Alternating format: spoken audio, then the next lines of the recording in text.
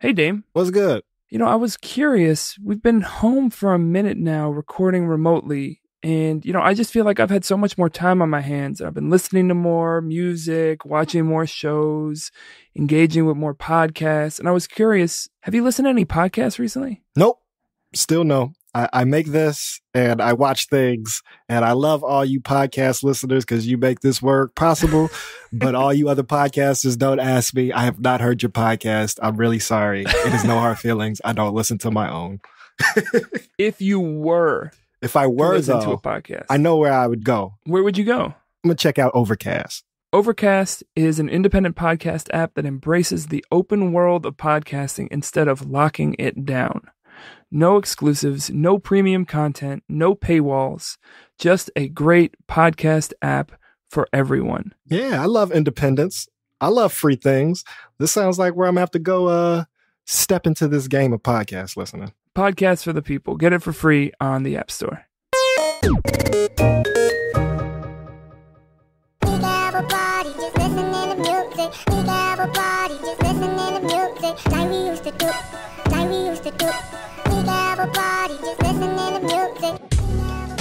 Hello, Yo, it's AirGo. it is indeed.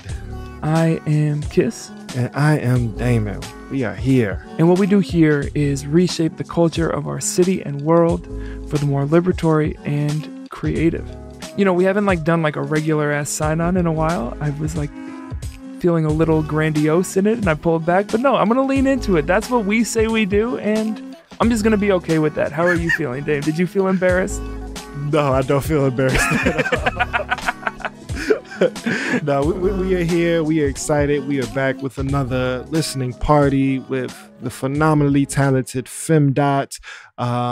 It's really comforting to be able to tap back into one of the roots of our show, which is our artistic community, and femdot is a shining star, an example of how our creative space here in Chicago not only creates phenomenal work like the project Not For Sale that we're going to be listening to, but also phenomenal work out in the world and just deeper interrogations about, existence and what it means to be a human being in this world. So very grateful for femdot for this conversation, and definitely excited for the drop of Not For Sale.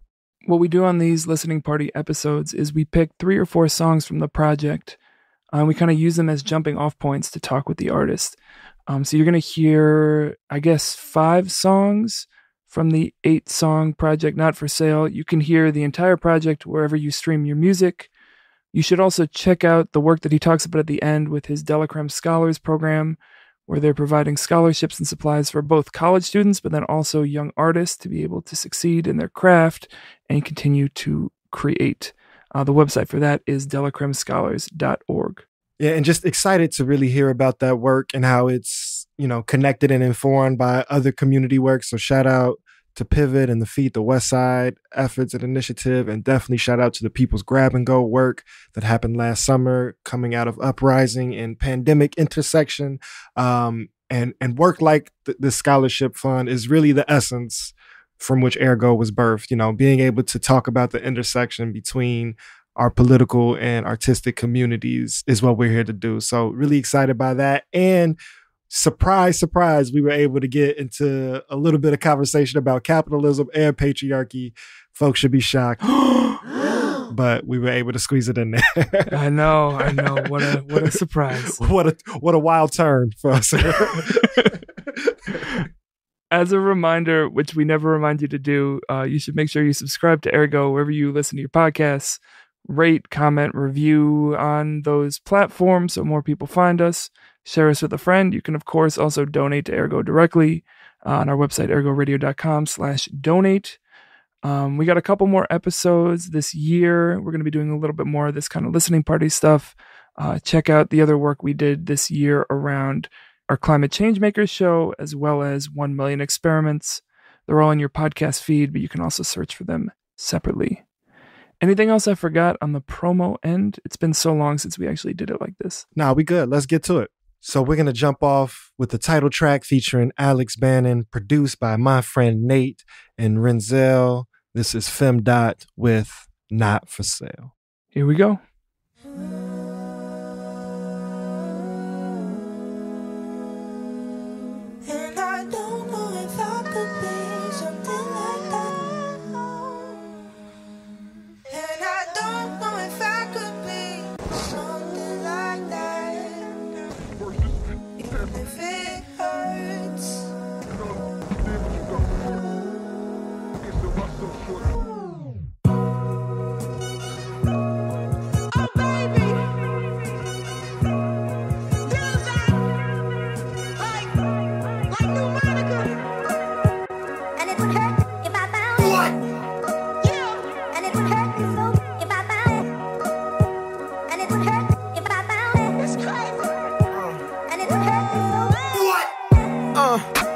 cannot buy me, I'm already free. They talk about who the artist are, where I'm from, it's already me. Yeah. Said I'm too unique. Can't no one own me or owe me. You want me, then you gotta pay me a fee. Yeah. You cannot buy me, I'm already free. Y'all talking like we some rookies, it can't be me, so we too elite. Yeah. So what's it gonna be? You can say all that you want, but all that I want is all you will see. Not for sale. We are here with none other than, I think this is officially a super homie, the multi-talented, brilliant lyricist, musician, carer of humanity. Femdot is in the building.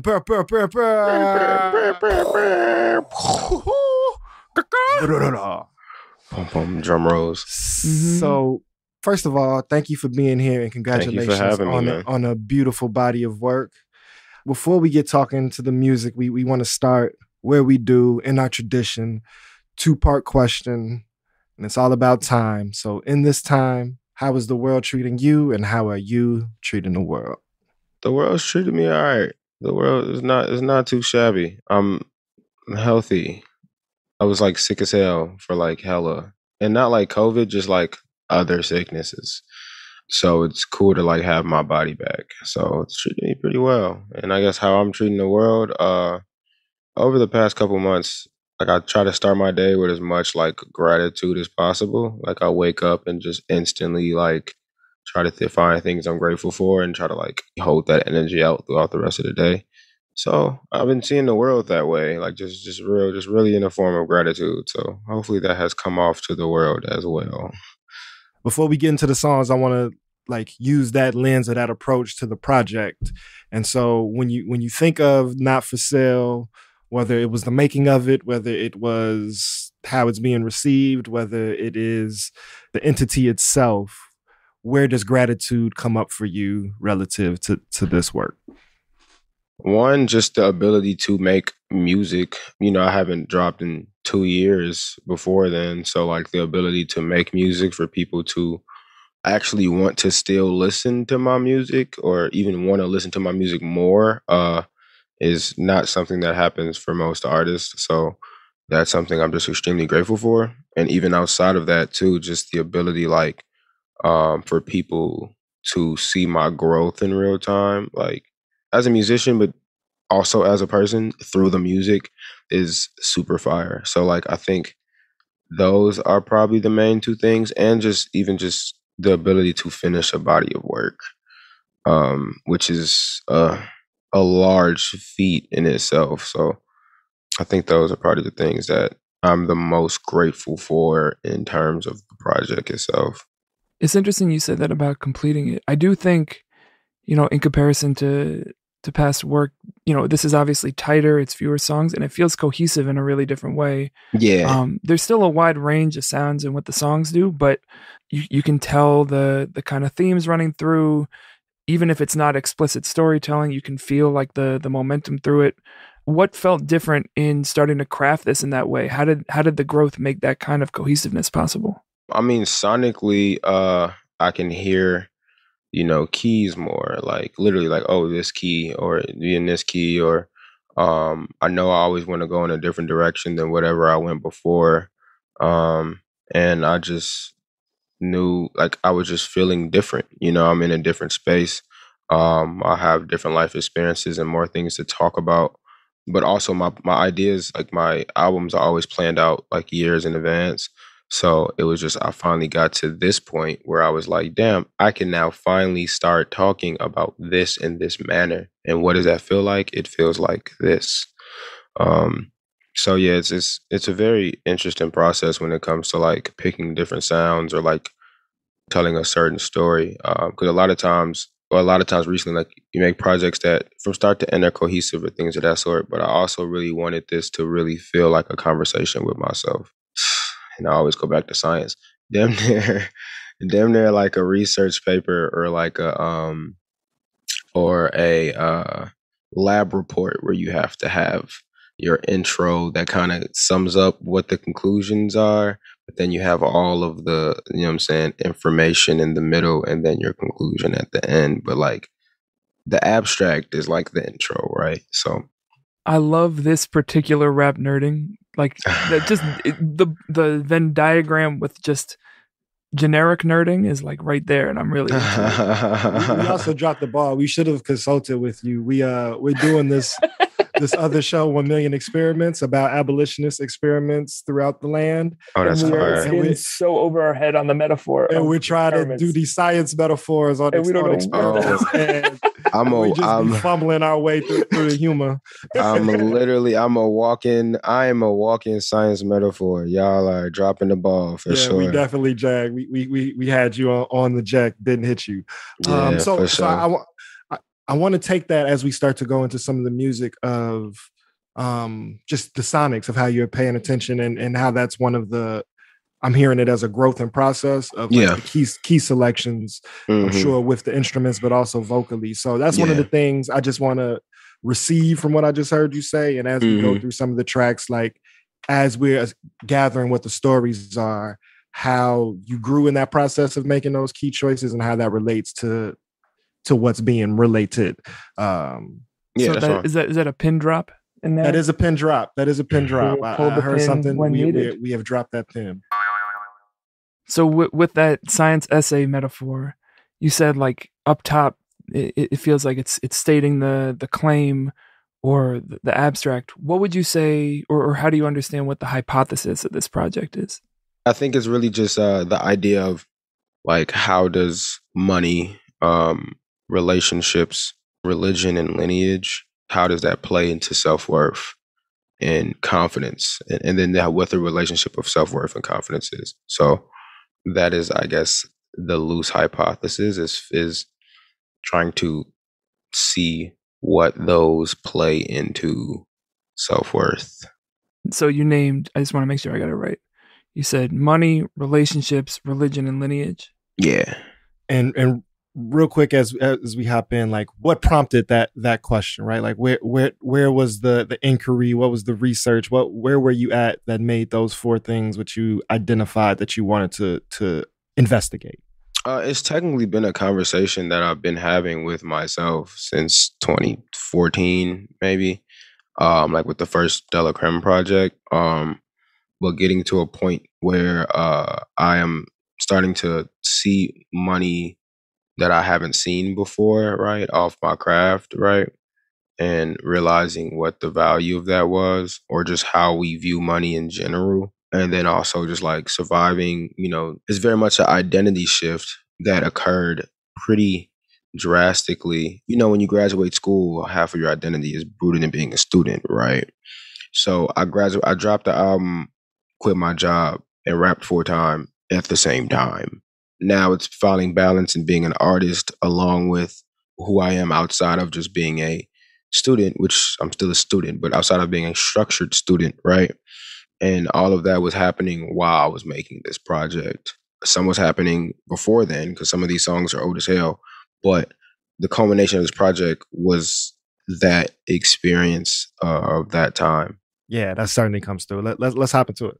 All right, so we're going to start off with Digits featuring AirGo alum, The Mind. Let's get into it from Not For Sale. Femdot, Digits.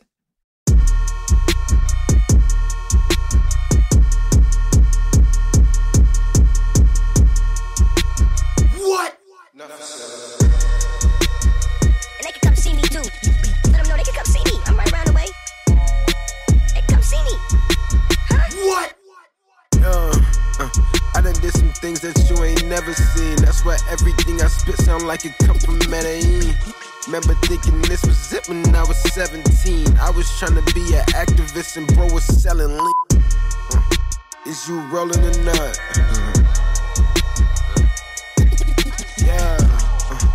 Is you rolling a nut? You know me, I'm not trying to be anything I wasn't before. What? Ladies and gentlemen, we are not around. And not one bit, not a little bit, not a dot. We are not. Hey, tell your mans. What? Tell your mans. Tell your people we are not around. Okay?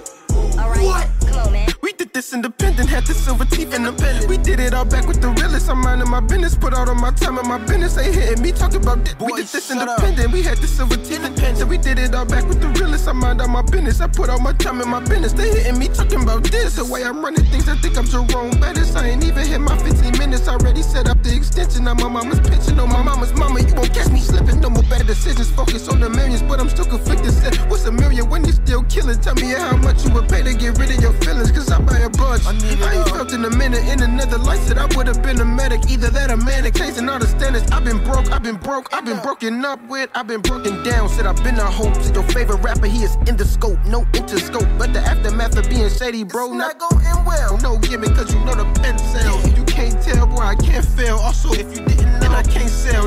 We did this independent, had the silver teeth in them. We did it all back with the realest. I'm minding my business, put all of my time in my business. They hitting me, talk about this. We did this independent, we had the silver teeth in them. So we did it all back with the realest. I'm minding my business, I put all my time in my business. They hitting me, talking about digits. The grass still grows, even if we don't know. Trees still make noise in woods. My black face glows behind closed doors. Life ain't always been too good. Sorry you missed the sunrise. Don't blame me for your closed eyes.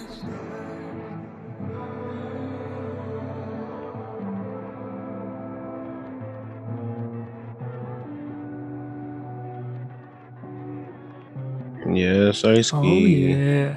First of all, there should just be a rule that Zig has to sing any slow down part after a beat change. That's like really a great lane for him.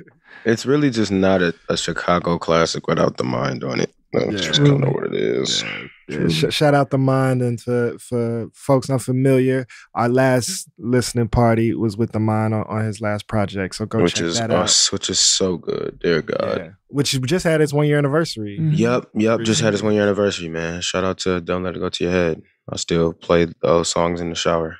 That's a good shower song. You also did one of my my other favorite things, which is when you bleep a thing, but you can still tell what the word is. Yeah, that's like really a passion of mine. It's a trick. It's a great skill, and it also just makes that song 100% clean. And also, I've just been playing with these ideas of censorship and what that looks like to me. So, can you talk a little bit more about that? What are you unpacking in that? I mean, just like playing with different ideas of what that looks like. Censorship has always been something interesting to me. I didn't start cursing in my music until I was like 21.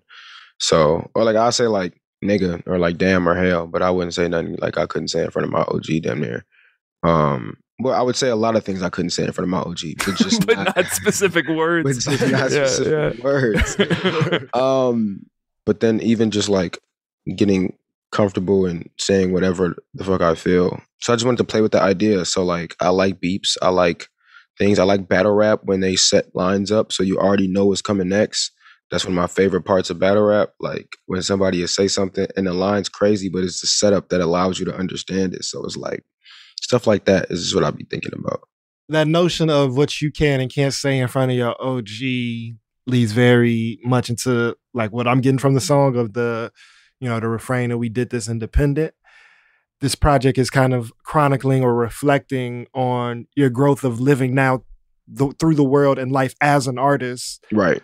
What has independent artistry just taught you about like being an independent person, right? Because like to go from that notion of like I can't curse because my mom's listening speaks to, you know, like a coming of age. And so as you are getting older and just becoming the man that you are, how is the independence of artistry interacting with independence in your life? I mean, it plays a huge point. I mean, because even like it really wasn't even because of my mama while I initially wasn't cursing when I was younger. I mean, I would have to deal with that. But also, I've been rapping since I was like 6 years old. So I used to think when I was younger, I always was told that I wouldn't get signed if I was cursing a lot as a child, which was actually false. Very false. But you know what I'm saying? So that's where that idea initially even came from, which is rooted in the idea of wanting to be signed and wanting to be this larger artist, right? So to even now be in a state of independence, right? It definitely just teaches me to just go with what I feel, right? And I think that's one of the biggest things I learned after 94 Camry Music was that being me works, and it works well. The biggest song I have to date has 3 verses. Like, what? You know what I'm saying? Like, it's not the biggest, like, crazy bass or nothing like that. It's, you know, just a good song, right? Where I'm rapping about life and shit. So it was very natural to make. Also, side note, it was the same producer who made Digits. Shout out to Hush. So even making digits or just, talking about we did this independent because we did. Like, so many people pass on me all the time. Like, I get told no all the time. And then they always come back around and they always like, man, you're doing amazing things. Thank you. Because we did this independent now because you told me no. You know what I mean? Which is, it wasn't always a choice to do it independent. Yeah. Yeah, no. I don't think there's any independent artist on this planet who does that, who initially became independent, like for fun. You do it out of necessity. If we can have easier ways to do this shit, absolutely. Without having to sacrifice a lot of things, absolutely. Digits is also the only song that was made. Digits and Back on Roll are the only songs that were made in 2021. Everything else was made either beginning of 2020 or even as early as 2017. And even the second verse is a lot of like conflict between like, like my feelings and money and, like that idea of literally where I was at. Cause I made Digits maybe 2 days after I did the Lyrical Lemonade Summer Smash. I want to stay on this song kind of form wise. I mentioned the beat change at the end when the mind comes in, but it has that pivot beat change. Pivot. No pivot, pun intended. But the beat pivots like a minute in. What was it that drew you to that, and what do you think it does to the energy of the song? Because to me, it like the way that turns. If it had just started with that beat, there's a momentum that's lost. There's something about finding it a minute into the song that really drives it forward. Oh, for sure. Yeah, I think as I was sitting on the second half of that beat for like a year and a half or something, and then I got the first half earlier, like this year, and I didn't know what to do with it because I knew it didn't have the drive to be a full song, and I couldn't write to it. But after hearing the first half and writing to that, and then being like, oh, I need a transition, like, because also I needed a new closer for my shows. Can't be closing with the same songs, right? Actually, Saab was the one that told me that, like, you're going to come back with a new project. You don't want to be closing with the same songs from the old project. And somebody told him that. I was like, okay, so he shared the information. And I was thinking about that, and I'm like, that's a very good point. Like, when I was working on the project, I'm like, I have good songs, but I don't have a solidified, like, song I would like to close with or, like, a high energy record. But also, I don't want to sacrifice what the fuck I'm rapping about. So let's find a beat where I can meet in the middle. So I was going through beats that I've already had, and I was going through beats from Hush, and I was like, I feel like I could do something with this beat. So I voice noted the ideas, and then they both were in the same key. So I'm like, haha, they're meant to be flipped. Ha. And I just love a good beat switch. I've always, since the beginning of time, loved a good. Every time is always like What are your top 3 beat switches? Or the ones that you like? Oh, damn, that's a tough question. That's a very tough question. This is a non-binding agreement on what these top 3 are. This the art of peer pressure, Busy Sirens. I really like Tuscan Leather because it switches like 4 times. Yeah, Nothing Was the Same. It was just a amazingly produced album. That's another story. A lot of Drake beat switches I actually thoroughly enjoy. Especially like a Drake rap song beat switch. Yeah. I thoroughly. Yeah, I can see the fire mounting behind Damon's eyes, but no fire. Hey, do you want to share the thesis? Do you want to share the LL Cool J thesis? It's for another time, but now that it's been named, I will evoked speak to in it. the space. Yeah. So I don't know who to start with, the chicken or the egg with this, but 2 people that I'm very critical of separately that then I realized are a continuum are LL Cool J and Drake for different but also similar reasons. That's pretty hilarious. So I'm pretty anti LL Cool J, and I think that LL is the prototype. He introduced modern fuckboyism at large. You could kind of trace all fuckboy traits back to an LL Cool J shtick or performance. The shirt off, lipping, like the mirror selfie is nothing but the children of LL Cool J. I think Drake has crafted, perfected, intertwined, continued, and expanded the love song singing fuckboyism of the 21st century. So that's the meat of it, but it goes way deeper. I'm sure it goes way deeper. Listeners, one day maybe we'll do a little audio workshop. We need a season of episodes which are just somewhat Bashing insignificant LL Cool J. things. Well, that too. But somewhat insignificant things that we just are both super passionate That we about. take very seriously. Yeah, like a presentation party is what we Yeah. need. It's not funny. that serious. Might be the Yeah, title. but it's that serious. What are your thoughts, Femdot, on the Drake LL Cool J lineage? I mean, there's LL Cool J and damn near all of us, unfortunately. LL Cool J lives in our hearts and minds. I mean, without LL, there's not Def Jam. There's no superstar rapper, right? So there's no Hove without LL. There's no Big Daddy Kane without LL. There's not a lot of people aren't themselves without LL being LL. So with that being said, do a lot of things age well? No. Is Lounging an amazing song? Absolutely. So When's the last time you've heard Accidental Racists? I did a whole you dig on Accidental Racists in high school. So Okay. I get the what do you say? I forget your flags. I forget your chains or something. If you forgive my gold chains, I'll forgive. I'll forget the iron chains. I'll forget the iron chains. Yeah. That was a moment. R.I.P. Robert E. Lee, but I got to thank Abraham Lincoln for freeing me. Yeah. Crazy. Awful. And this, because that was 2013, I believe that song came out. Mm-hmm. For listener reference, this is a Brad Paisley and LL Cool J collab. Which LL Cool J fusion that they cooked up in the which I would put in the show notes, but I think we'd never be allowed to produce another episode. Yeah. No, that's a little wild. That song actually got me out of a whole exam because, funny story, I was known for finessing. I was able to talk my way in and out of a lot of things. I remember coming into AP English one day, and I actually think I was at YCA the day before or something. And I think we were talking about Accidental Racists, so I had the lyrics in my backpack. I'm in AP English one day, and none of us read. Nobody read for the book. I walk in, I get there early, headphones on, bag of chips in my hand, obviously not paying attention. Now, I didn't read, but that doesn't matter because I'm going to finesse this essay. Because they always do like an in-class, like exam essay thing. So I walk in, the smartest woman in class looks me dead in the eye, like, fam, I didn't read. I'm like, damn, she didn't read. Ain't nobody read in this bitch. So she's like, yo, you got to figure out a way to get us out of this. I look her dead in the eyes, and I'm like, I got you. I walk in, I sit down, I'm like, Accidental Racist. I look at my best friend. My best friend said she can merch. She was sitting next to me in class.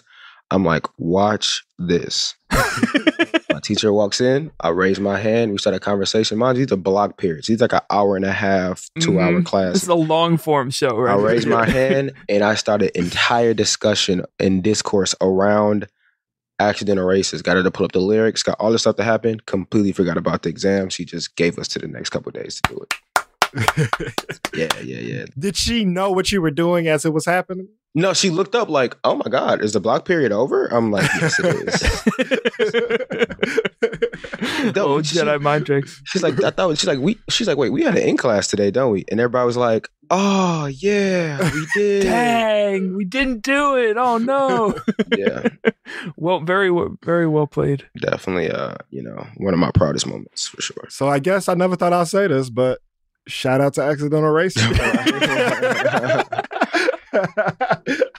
I'm all for in-class finesse. All right, so I'm gonna put 2 more pins, but we're gonna go into the next song. Sounds good. What are the pins? So 2 things that you said that really intrigued me that were kind of related was the gem you got from Sab on having a show closer, but that you also said that the song came, you traced it or charted it as 2 days after Lyrical Lemonade, and so I just want to talk as we go through the rest of the relationship between performance and creation and vice versa, and how they shape each other. But then also that is a beautiful gem. And we want to pull out like how community, how knowledge sharing, how relationships with gang and other artists like shape you even outside of like hardcore collabs. So those are 2 pins from things that I heard that we'll pull out throughout the rest of the convo. But let's get into Sacrilegious, right? Yep, here's Sacrilegious / Pray Part 1 from Not For Sale.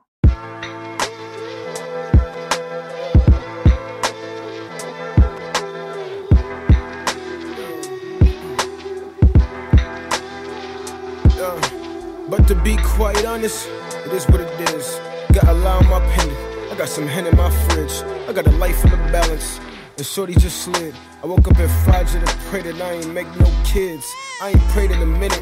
The praying on it new come up. My mama prayers been working. I got a whole new position. They throwing contracts at me.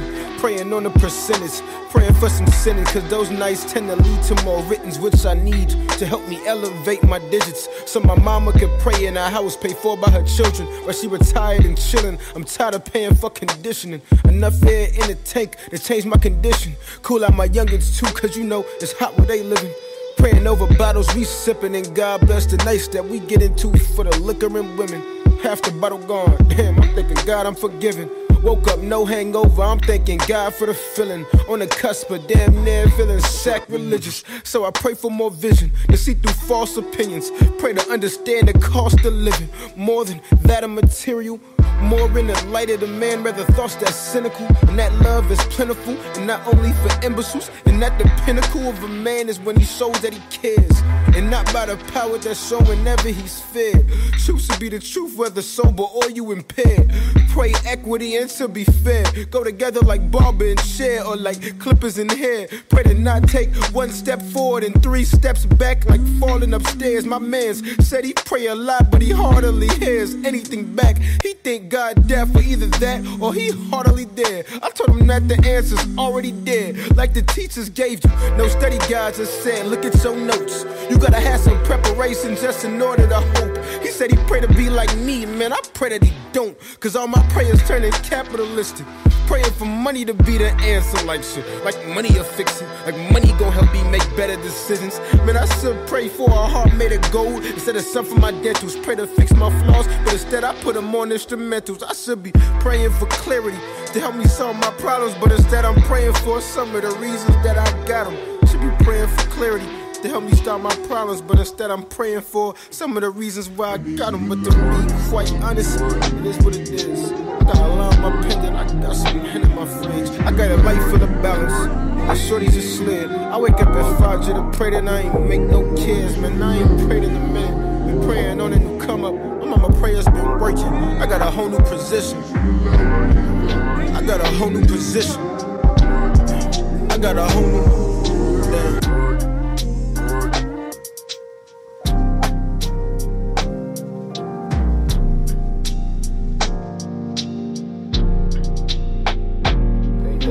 Capitalist society. Freedom is rooted around money to people. You know what I'm saying? And you mean that's what it is. The funny thing for me though, it wasn't until I, realized that I'm like, bro, that's not freedom for me.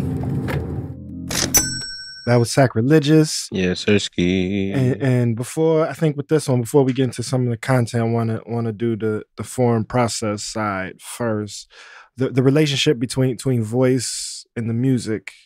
What was the process and choices of the tone and how you approached it sonically to get to I think some really powerful ideas that we'll discuss. I wrote that song 2017. I think it's probably one of the oldest songs on here. My voice was completely different then. And then when I did it again in 2019, 2020, it was cool, but it sounded way more conversational. So actually my engineer, when we were about to mix, she's like, bro, can you just recut these again? You telling some shit, I need you to tell it. So I was like, yeah, okay, cool. And I trust his judgment. So that was really a judgment call on his behalf to get that, at least on my voice, to get that where it needed to be. I love the cadence wise, there's like that urgency that comes, I think probably in that re-record, but there's that one part where it's like money will fix it. The like, let me speak about the phrasing of that syncopation. Yeah. I love that syncopation in there. That's so cool. This is a conversation with myself. So I'm asking myself, like, cause when you're talking to somebody, like, money not going, like, this not going to be what it is. So I wanted to make sure it sounds like that. Like money will fix it. Like money going to help me make better decisions. Like, no, it's not. But if I'm going to relay that message, then I have to sound like that's how the thought process is. Yeah, no, you can like hear yourself trying to convince yourself of each way. Like you said, the conversation internally, it sounds like that. And the like resignation of like, I know this is what I'm thinking. I know it's incorrect. I'm still thinking it, whether I know it's right or wrong. Exactly. Yeah. Did the music stay consistent since 2017, or how did that change and grow? No, we had to read. I wrote this to like a song I could never use, so I had to like recreate. We recreated the beat from scratch. The slow down keys at the end are actually keys from an earlier version of Funds. That is me and Alex Bannon in the background vocals. In 2017, I didn't even know she existed. So, and I'm sure she also had no idea that I existed either. So we definitely had to redo that whole beat part by part. So to some of the themes, we were talking about kind of that like money could fix it. And then of course at the end, is you just talking and really clearly saying like, I know that this isn't what freedom will be to me. And even like that premise is false. But we're still living in that contradiction. How's that contradiction going for you, basically, is what I'm asking. It's going. I guess trying to just see money more as a resource because that's what I can use it for versus like a end all be all of like, oh yeah, this is what my purpose in life is, to make money. Hell no. I wish money didn't exist, but since it does, if I get some, I would want to, make sure that I'm using it in a way that, one, like obviously benefits the things that I like, but also benefits the world that I live in. So, if we can all just be socialists, that'd be great, but that's not the world that we live in right now. So,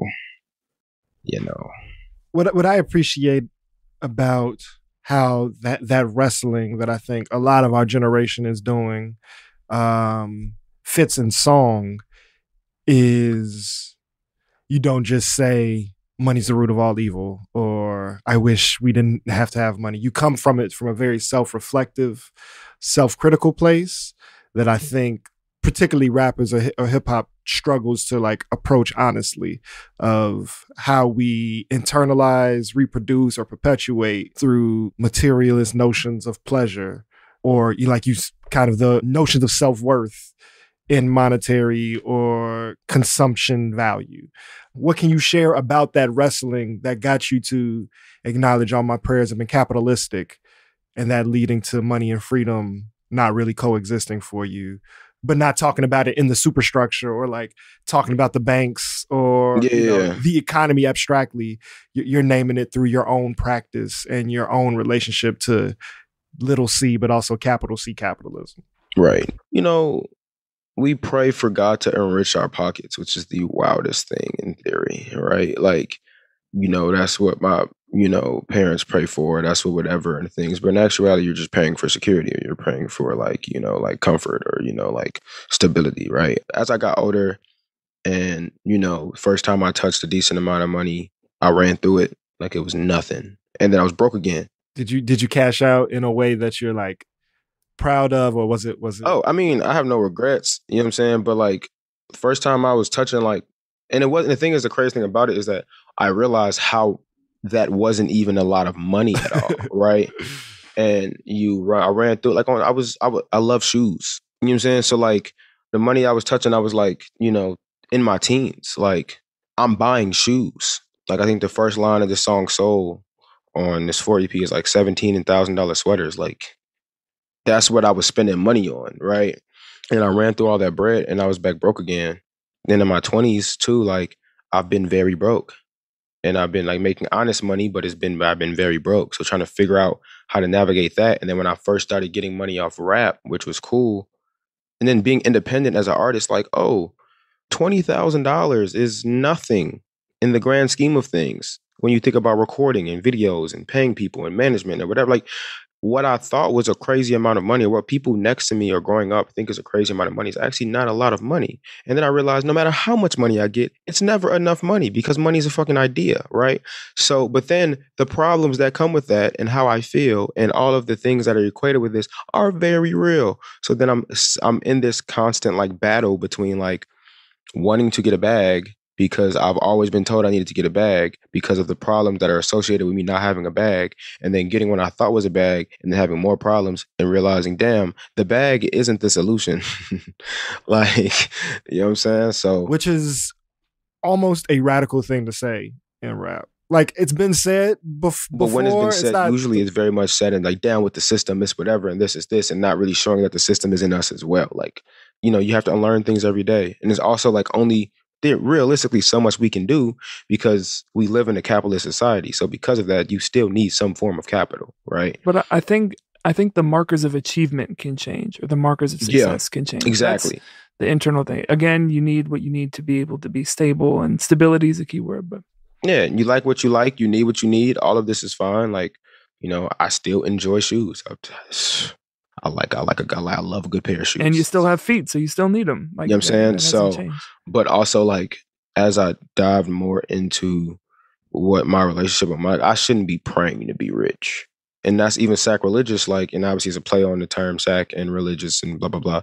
But what I'm praying for, what I'm asking for. So you get that line, like, all my prayers turn to capitalistics, praying for money to be the answer, like money will fix it. Like money gonna help me make better decisions. Like should pray for a heart made of gold instead of something for my dentals, pray for my flaws instead, or just even like, my homie pray to be like me and I pray that he don't, right? Because he's thinking I'm up. And I'm like, bro, I have problems right now that you don't have. And not necessarily just because of the money, just because of life. I have problems right now. So I pray you don't have these, right? But you only see me up. And I'm not even up, but you see my perception of up. But you see these shoes. Right? You see these shoes. You're praying for these shoes that I'm praying for these shoes. And I'm like, bro, you wouldn't want to walk a mile in these, I also think some of it is what you were saying about the relative size of relative bags. Of most people have no idea how big an actual big bag is. Bro. Like in the scale at which, a very small amount of people are operating, it becomes kind of all or nothing when there really is like, no. Like I've seen it like in meme form of like, you're not actually a capitalist. You're a worker who's been convinced to align yourself with capitalists. Capitalists, literally. Because it's like, people be like, yeah, I'm finna bag up. Motherfuckers be, yeah, I'm finna ooh. And you realize you get millions of dollars and you're still in the 99%. And I love what you said about the flipping of it around clarity, though, because it's not just praying for simplicity or easiness or a bag, but I should be praying for clarity instead of praying for some of the reasons that I got them. Meaning those problems. Like I shouldn't be. You know what I'm saying? Like even like the middle of the song, a lot of it is me just talking about like, pray to not take one step forward and 3 steps back, like falling upstairs, or praying to just move in a manner that is like shit, in a moving light, like, I hear you having these like 2 conversations that are braided together really well. So one, there is like the actual economic conversation, which actually goes back to digits and independence of, when we're talking about capitalism, not to put on the hat, but we're talking about control of production, right? And so what you just said is like, oh, $20,000 to flex feels like a lot. Like you can consume a lot with $20,000 relatively. But yeah. When we're talking about production, and production is everything, right? Like if you run a sandwich shop, there are production costs. If you run a school, there are costs to produce. Even though school shouldn't be run like a business, but you get what I'm saying, right? Like right. Production is what is actually at the question of capitalism. Do we want the means of production to be redistributed and then the benefits from what is produced to be distributed? Or are we going to have private owners control the masses of how things are produced, right? And so because we have private owners, it shouldn't cost that much to actually make a video. It shouldn't cost that much to record, right? It shouldn't cost that much to start a storefront business or to run a daycare or to go down the line of the type of economic work we want to do, right? So like that is coming through on like the sack actually isn't that big once you're playing against capitalists relative to Universal and Vivendi, right? Like you can never be on that scale. But then also ultimately what I hear you saying is that prayer or spiritual work or freedom, if we want to put that in the basket of a spiritual notion, is antithetical to capital, to pursuit, to some of this like material accommodation. And so you can value to your thesis, your self-worth through these like spiritual relationships or through these like more material relationships, or is there a way that you can like dialectically have them align in a way? So yeah, that's my takeaway. And I think figuring out the alignment is the conversation that not only am I having then, but I'm still having now. And I'm probably going to continue to have for the rest of my life. Like one thing I don't want people to assume like, oh, I figured out this is how I am. No, this is a constant conversation. Like the song is 4 years old and it's a reason why it's out now. I didn't even know I was thinking like that then. Like these are the conversations that I've been continuously having. Yeah, it's definitely just figuring out what that looks like and what that looks like for me. Because what looks like for me, it doesn't look like for everybody else, Along those lines, I think we should move to let's keep going. I think we should move to funds.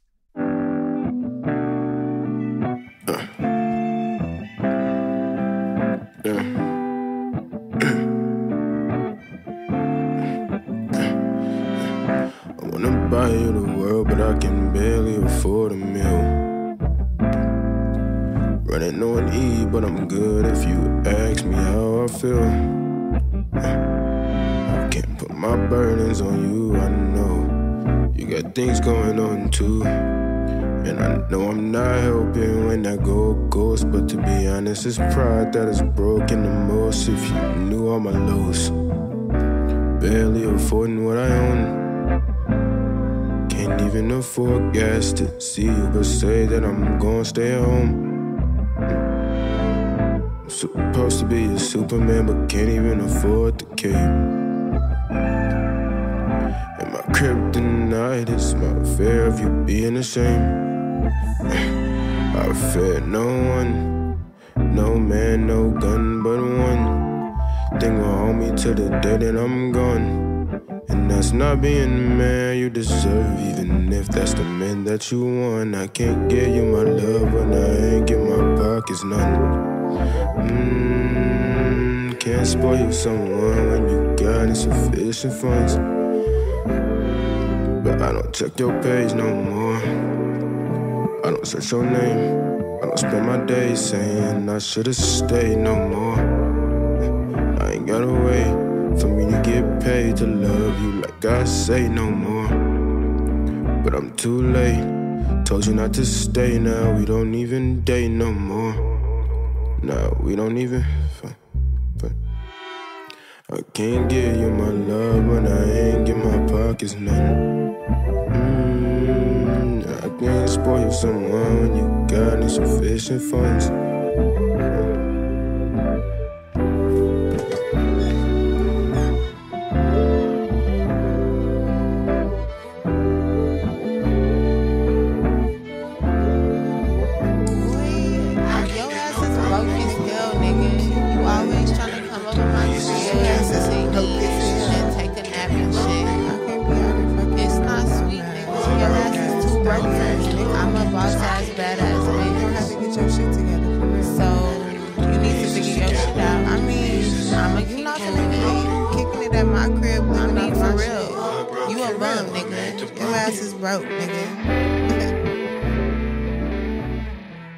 This joint is produced by Hush, who did Digits.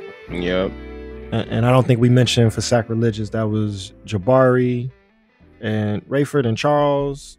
Yes, sir. And the great Charles Laws. Yes, sir. Yeah, and Jabari engineered pretty much the whole project, it looked like. Yeah, Jabari's been my engineer since I was 15. Word. Wasn't he at the show we did, the Signal Flow thing? Yes, he was there. Yeah. I think that's my guy. Jabari was there. He was chopping it up. Oh man, I forgot about that. That was talk about a moment. That was a moment. That was a good time too.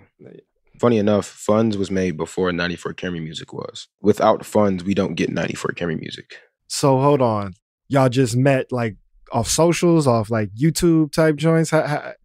Not even he heard Delacreme 2 and emailed me some beats. The beats was so hot, he left his number and I FaceTimed him. We FaceTimed. He was so cool over FaceTime. I'm like, I'll fly to Florida. You have to be really cool on FaceTime to be to a Florida flight. No, that was some superb FaceTime. To have me go to Florida? Yeah. No, I would have dropped that. Gay. I would have fumbled that. Yeah. I can barely muster a mediocre FaceTime. So the FaceTime pressures are real, and that it changed the course of music history. That FaceTime, literally. So he's literally a great. He's such a good dude, man. And we're just really good friends, and everything is great. But yeah, that's how that happened. But I wrote Funds before then. I wrote Funds might be the oldest song on here. It was written around the same time I wrote Sacrilegious. So clearly, I was having a dilemma between money and relationships as well, and feeling like questioning my self-worth in a relationship, like as a man, right? Like as being the other half, because what society tells you as a man you're supposed to be and how you're supposed to provide or whatever in a relationship.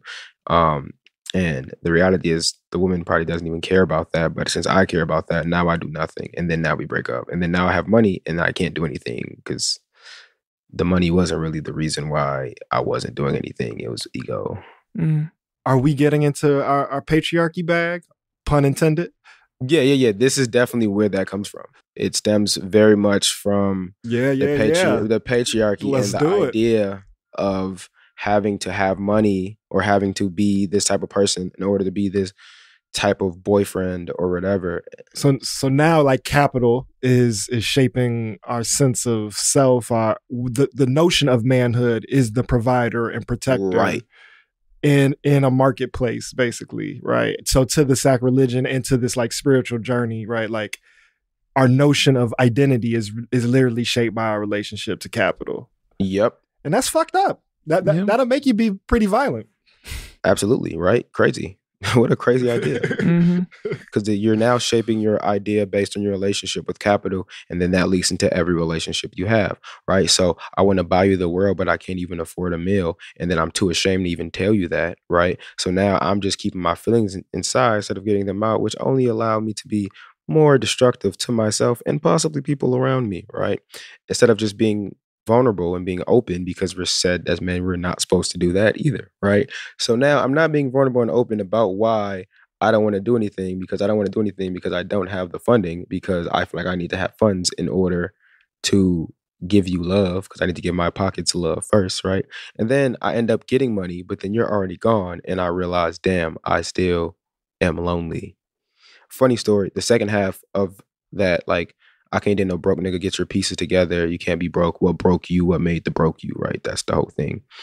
Like, that's Shawnee Dez in the background vocals doing We knew that was Shawnee. Talking all that shit. Crazy. Did not tell her to do that at all. I wanted her to add some, like, because I just heard her voice on the record, and so did Tamika. So I wanted to add her voice in the second half. It's like, I also added some other stuff. Let's see if this works. And I play it. I'm like, damn, this is crazy. First of all, you have a personal grudge against somebody. Yeah, no, that was right there and ready. Yeah. but also like being in these, I'm like, it was perfect. It has to stay, because being in these situations as a man, because of how like frail typically our ego is, right? When a woman says, no, it's okay, you're not hearing her saying, that's okay. You're hearing, you ain't shit. You ain't this. Because that's what you're thinking. Because that's what you've been told. That's what you're projecting onto it. Exactly. Now you're projecting what you feel. So that's why, like, it was perfect for her to do that. And that was right. It just made everything really come together, because it was like, even though you're saying it's okay, this is what I'm hearing. This is what I'm actually hearing. Yeah, it turns out the, like, get money and don't communicate formula is not a recipe for success. For a healthy, solid, for a healthy, good person. No, it's not. It's not a recipe for being a good person at all. You know, who'd have thunk it? Who would have thunk it that, you know, just getting money, you know, and not communicating. Just so stoic profits. Yeah, doesn't lead to anything. Doesn't really work. And then towards the end of the song, it's like a little bit of like, I think vulnerability is, I think freedom is being vulnerable without regrets, right? I think a lot of like white people have the ability to just say how they feel and feel away or be in a space and be completely vulnerable, and no one's going to be like, oh, we're going to use this completely against you, right? I was talking to my homie the other day, and he's like, bro, I told this girl she hurt my feelings, and that's crazy. He like, bro, that's like, and the thing is, like, we talked about, like, yeah, that's crazy. Like he like, you know, when you have the out of body experience where you take out and you look at yourself like, what did you just say? Like, did you just say that? And the fact that that's crazy is because we don't have the ability to be vulnerable. The level of ridicule, like, think about your 16-year-old self. Like, oh, the guys, boy, I just hear, like, she did what? You know what I'm saying? And you told her what? Yeah. Now I'm finna hurt your feelings. Now I'm about to hurt your feelings. I'm on your ass, boy. Big note, little body ass. But you said you start going down the line. Because it's like yo, big heart, small face. Big, right, oh God. Big heart, little chest looking ass, boy. Oh God. I'm on your ass, boy. It's my duty to hurt your feelings. I got an ice box. Where am I looking ass, boy?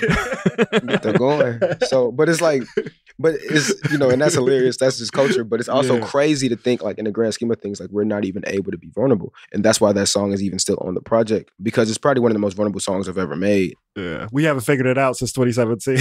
No, for sure. So since then, I was like, yeah, I was saving it. Like, I'm like, this doesn't fit 94 Camry music. Obviously, it doesn't fit any of my other projects, but I think it's going to fit the next one. So it did. So that's why those funds and sacrilegious are very much like a great base of like what kind of that money and character conversation is. Yeah. what I think's so interesting about the way you contextualize it, especially knowing it was made then, is based on what's around it. We know that you know that the premise of I can't love because I don't have money isn't true, but you're still showing the effect of it, right? So I'm curious, when you made the song, did you know that as clearly? Like, is your relationship to that idea different now? How has your understanding of your relationship to masculinity and patriarchy and money changed since you even recorded it when you hear it? It was different from when I wrote it to when I recorded it to when I released it. 'Cause these are all 3 different timestamps. So like I wrote it maybe a year and a half before I recorded it. I recorded it 3 years ago. For me, the way I look at it now is like, I know that's not true. I'm 100% like, that's not plausible, right? But also I do know too that it's cool to have that as a moment, because unlearning is not a linear process, right? It's really just you continuing to recognize what's happening over and over again until you continue to recognize earlier and earlier, you know what I mean? And prevent it earlier and earlier, because these are still things that are very much ingrained in, I know, my thinking and a lot of other thinking of people I know. So my mindset is very much different now, but there's remnants of that's going to remain. So, but it's very interesting to listen back and be like, damn, you know, or just know how many people relate to it now and be like, damn, this is where I'm at right now. And I'm like, all right, so we all have a long way to go for sure. Yeah, that stuff, you can intellectualize your way through it. And then that feeling of inadequacy or like hesitancy at taking a step, it rears its ugly head no matter how, you know, this isn't just a head thing. This is a physical thing. This is an emotional thing too. Yeah. No, physical, you really feel it. I mean, but that's what it is. Like, when I was talking to my homie about this yesterday, I was like, there's no way that your brain, the thing that sends signals to the rest of your body, if your brain is clouded, your body's going to feel it. Just taking care of mental health is important, but a lot of that also comes with being very, very honest with yourself and what you think about certain situations and where they stem from. That's why, like, the conversation about patriarchy and getting into that is a very good conversation, because that's where the whole logic of me wanting to have to put money in my pocket before I love somebody comes from. So then it's like a double-edged sword of me getting mad about the roles of a man that's created by men. Yeah. It's like to that point of like oppression ultimately also hurts the agents or the people reproducing oppression. Like, absolutely. Niggas literally die from heart disease. like there's like an age difference or like a life expectancy difference based off, you know, many other factors as well to like the health nuts out here. But patriarchy is killing us. And if you go, I can't have love until I have money, and then you're living in an economic system that's structured to keep you from having money. Not only do you not have money, you also don't get love. And that's really a shame. You don't get healthcare. So you're just in a loop. But vulnerability doesn't get you healthcare necessarily. You out here broken hearted with broken bones. You owe for hella. Yeah. Nah, you're breaking. So we want to get into Back on Road. Mm-hmm. I think that'll be the last one, that we go through. Yeah, and then we can kind of, I think, talk about the whole project a little cohesively out of this track. I was back on road, I came back home where all the real estate. I'm just selling flows, can't sell my soul, I gotta live. I was back on road, I came back home where all the real estate. I'm just selling flows, can't sell my soul, I gotta live. Said I'm back again, cause niggas talking about that rap again. She wanna join the roster, told her and her friends pack the bench. I'm riding around with a pack of friends, brought a chopper so long that it look like it is packed the bench. Timetables, I rhyme greater, hater. Triple double, no assist on this shit. I just turn it to my mind, player. Look, so my hair getting longer, and so is the list of the niggas that I knocked off. Flow cracks in my raps, help I get a rocks off. Y'all not hard, and the shit I spit is rock hard. I smell what y'all niggas cooking, and it's not boss. Who my competition, cause it's not y'all. Niggas Uber weak, shorty treat me like it's Uber Eats. Put the order in, slide through the streets, give a dick drop off. Get popped off, but tryna pop off. No cap like I took the pop top off. Off top like a freestyle, boy, you ain't know I'm the top dog. You get schooled, boy, by your schoolboy, yeah. The only dot that's hot, that's not me, it's probably friends with schoolboy, King Dylan. I was back on road, I came back home where all the real estate. I'm just selling flows, can't sell my soul, I gotta live. I was back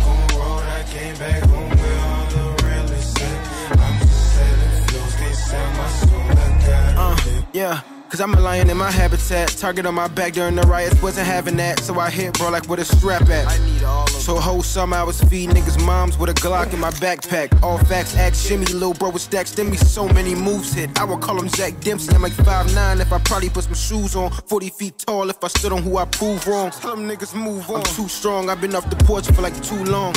Had cash to make acts tune. Whatever love we get is just past due. Niggas ain't when they get the scoop like a bad spoon. I got respect and that's better than wealth. I'm amazing at this, I'm also good at like everything else. If he got some beef, I do not believe that he tell me himself. They don't believe I don't need their help, we would do it ourselves, for real. I was back on road, I came back home where all the real estate. I'm just selling flows, can't sell my soul, I gotta live with that. I was back on road, I came back home where all the real estate. I'm just selling flows, can't sell my soul, I gotta live with that.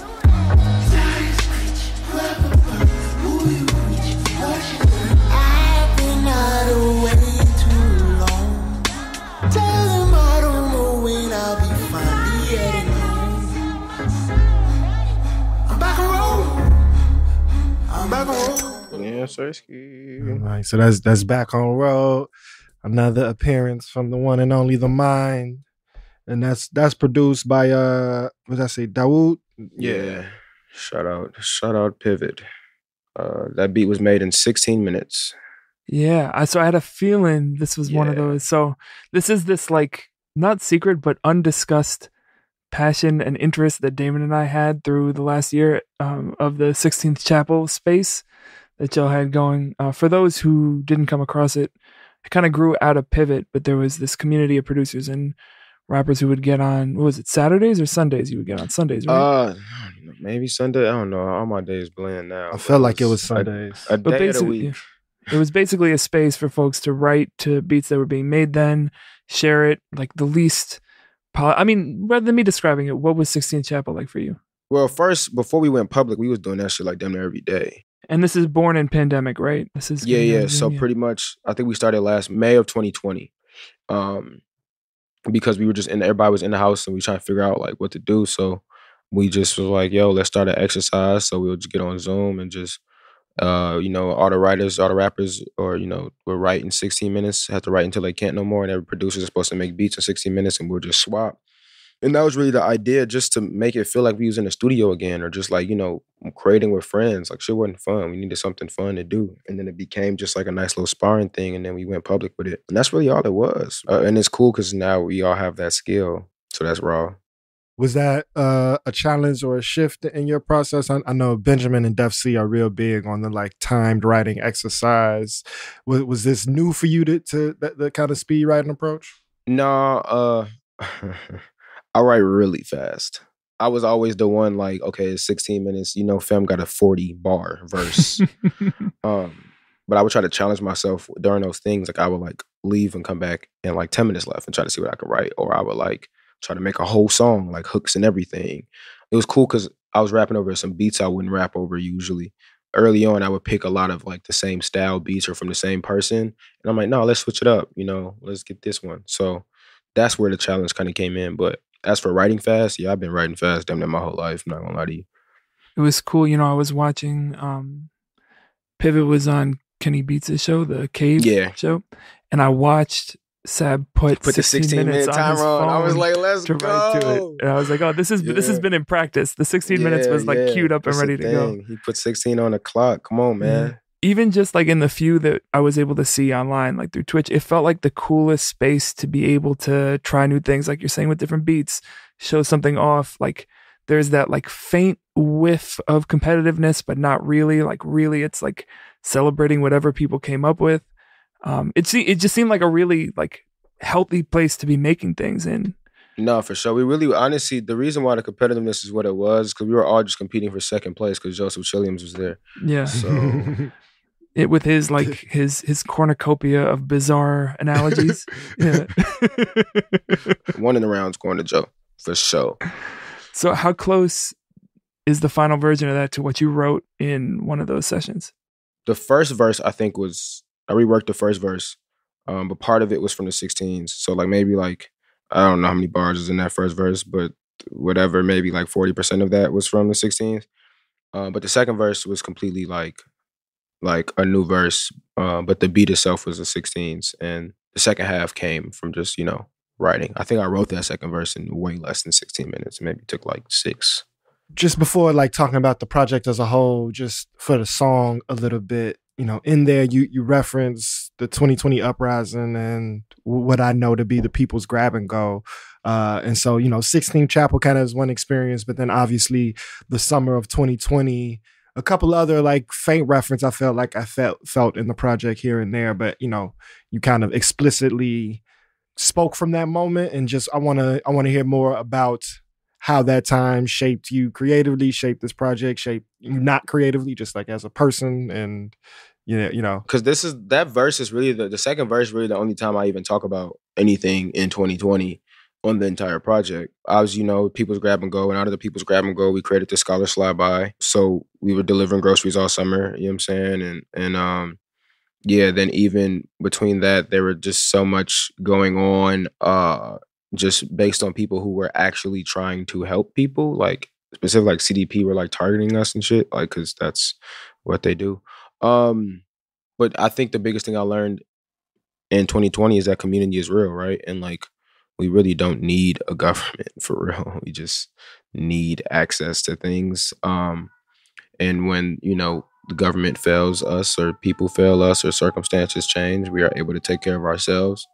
I was able to find a whole community and people that like I was cool with. Everybody's cool, but like a lot of us is locked in for life. Like a lot of us don't put our lives on the line for each other because we were putting our lives on the line for the people around us, right? So just to cut in for it, it's such a specific type of intense relationship because you don't even necessarily know someone that well. You don't even necessarily like you wouldn't even really call it a friend, but it's someone who you like trust implicitly and will forever be connected to.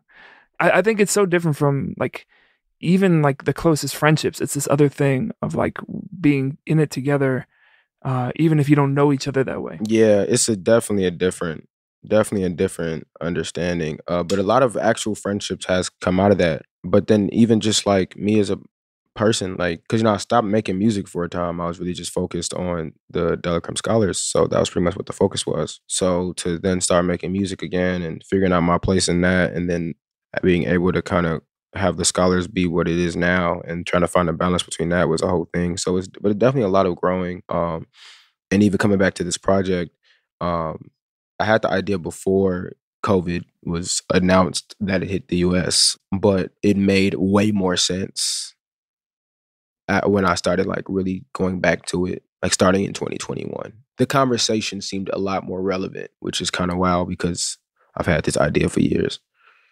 Yeah, just for the folks who may not be familiar, talk a little bit more about the scholarship and how it's going. So we started the scholarship in 2018 called Delacrum Scholars. We're on our 4th year now. The apps are actually open now. Now we're up to the point where we award 6 college students with like funding and like some gear and stuff to go back to school with in the middle of the year, because that's when typically all of your financial aid runs out and you have holes in your account. So we try to give it to you around January. And then we also now have been able to expand and do like 4 artists as well. So like a total of 10 people. So we have like a called the Build the Crib Fellowship, where we have 4 artists and we just give them bread and like try to give them some tools and stuff as well to help them with their craft as well. Outside of that, we do like a toy and co-drive with another artist named OG Stevo from the North Side. So we do one in like the Cabrini Green area just to have some representation on the North Side as well. And we also, during 2020, because of like initiatives like Feed the West Side and the People's Grab and Go, we started the Scholar Slide By, which is where we got grocery lists delivered directly from families. And we would go shop for them and drop off their groceries free of charge, no questions asked, all throughout the city. And even sometimes we'll get surrounding suburbs such as Alsip and like Cicero and stuff like that. So we were able to do like 400, maybe like 50 families in 2020. And we were able to do another decent, like maybe 120 or so this year. So that's an initiative we're going to try to continue to do in the summers, but that just happened out of necessity, and it would have also never happened without going to the People's Grab and Go and realizing that it was such a need for things, but also with COVID, everyone can't leave the house. But that's pretty much what the basis of the scholars is, and that's what was growing in 2020 outside of me making music. What's the line? I'm great at this and I'm like damn good at everything else, or what's the? I'm trying to remember that song. I'm amazing at this and I'm good at everything else. Yeah. No, and it's so consistent, you know, seeing you thinking about and expanding and putting your energy into conversations we've had in the past around like, yes, I do this and I am not this as an artist. Like I'm an artist and I'm other things, and you can hold multiple pieces of that at once. Exactly. Yeah. I'm wondering, as this is unfolded, do those different parts of you feel more, even outside of the artistry, do they feel more kind of connected as opposed to just like different components of like, well, I do this, but I'm in school and I've done the science thing and I make music. Like, how much has the cohesiveness or the like, how much of those things working together in a different way? Yeah, they're all just me at this point. Even if I want to keep things separate, they bleed into each other. Like, that's why it shows up when I'm talking about music and I instantly go to science, right? Or I instantly go to these. They all kind of bleed into each other at this point. I think it's, you know, what allows me to stay authentic. If anything, now they're more me than anything, all of the different elements of myself. Mm. Well, I'm glad that there's room for them both in the music and just in you. Yeah. As we move towards wrapping up, is there anything you feel like people should know about this project that we didn't touch on? No, I think the only thing, I guess, like an Easter egg. I don't know. It's like it's the one before the end of a series that I started in 2014. So all of these projects are linked to each other in some capacity, and it would make a lot more sense then. Yeah, you do this. I forget that you do this like kind of like science fiction writer, build a world, tie them together. Yeah. So this is the end of one world, and then I've already kind of started thinking of like the next like 5 albums after this. But yeah, so I guess that's a cool little thing that people can look back on this years and be like, damn, that's crazy. Mm-hmm. Yeah. How is performance coming back in your life, and now that this is out in the world, how, you know, go back to that notion of having, you know, a closing piece. Are we pulling a pin just for reference? We are pulling the pin. I felt like Excellent. they've all been bumped. I'm going to go ahead and pull this one explicitly. As you know, you were finishing this up or putting the pieces together while things were still very insular and opening is happening in its ways. How did the notion of performance or the lack thereof shape the final production and release of this project, and how are you thinking about it going forward or re-entering?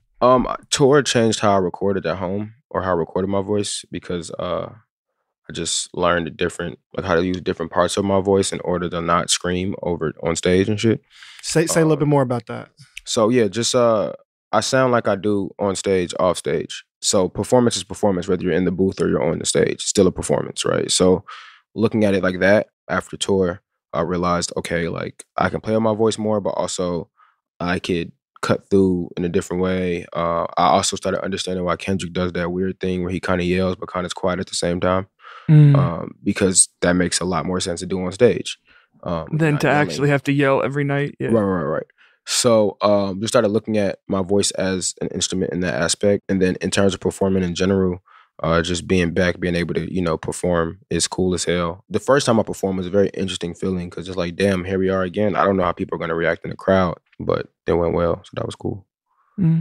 I know you mentioned most of the project was recorded a while back. I am kind of glad that there are these pieces that came out of this time, right? Because I think some of the themes and just the like personal wrestling that you're doing do feel so true to this moment, at least as a listener, even if they were what you were thinking about years before. So I'm kind of glad we have this little like 2020, 2021 time capsule piece. Yeah, for sure. I had this idea and I had no idea what life experience I was going to go through to be able to actually formulate these thoughts when I came up with the idea for this project in 2014.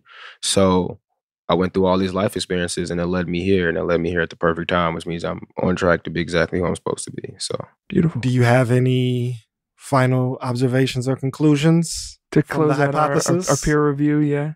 To close our peer review. This in the project. I mean, at this point of where I'm at, yeah, you cannot buy me. I'm already free. You know? Well, thank you for choosing to come chop it up with us and share your thoughts and making this wonderful project. Where can folks find you, the project, and your other work in the ways you'd like to be found?